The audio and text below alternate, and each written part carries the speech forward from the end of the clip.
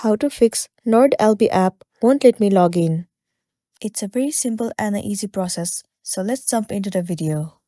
So the issue might arise due to the connectivity issue.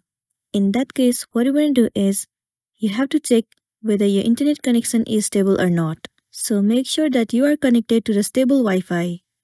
Once your connection is stable enough, the next thing you want to do is head over to your App Store. Here in the source bar, search for the application NordLB. Move into this app. Right here, instead of open, if it shows the option of update, then your application is not up to date, and it might be one of the reasons that you are facing this issue. If that's the case, then tap on update and update your application to the latest version. Once you have the latest version of the app, the next thing you want to do is head over to the settings of a device. Move into General. Head over to iPhone Storage. In this page, search for the application NordLB. Once you find it, head over to it.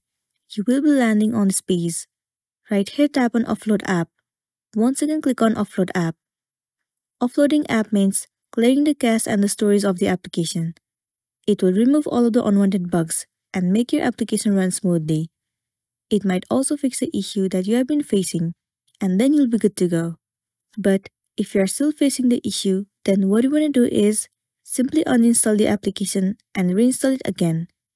Reinstalling the app will definitely fix your issue, and then you'll be good to go. So that's all for today, and this is simply how you can fix NordLB app won't let me log in. Make sure to smash the like button and consider subscribing if you found this video helpful. And if you have any queries, you can drop it down in the comment section below. We'll see you in the next one.